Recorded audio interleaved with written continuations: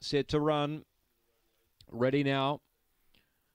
Lure rolling, racing, favourite out fairly well now, mustering Fab Jessie. She'll clear them. Fine Champagne up to second. Jolene Marlowe trying to get around them. Bumped there and went to third, but just bumped a little with Willow Bubbles. And the front two get away. Mary Niceland beyond midfield from Urca Jacket, then Just a Tip, and last is Daniel's Loza. So Fab Jessie first up in the state, led by 3. Fine Champagne chasing hard. They're clear of Willow Bubbles. They turn, still Fab Jessie defying them, lunging now. Fine Champagne wins. Fab Jessie second, Photo third, Urca Jacket or Willow Bubbles. Jolene Marlowe, she couldn't quite get over early and it cost her victory. Then came Daniel's Loza, and it was one of the last to clock in with Mary Niceland. If I haven't mentioned her, it's 8, 7 and 1 it should be here in the last. Fine Champagne the winner.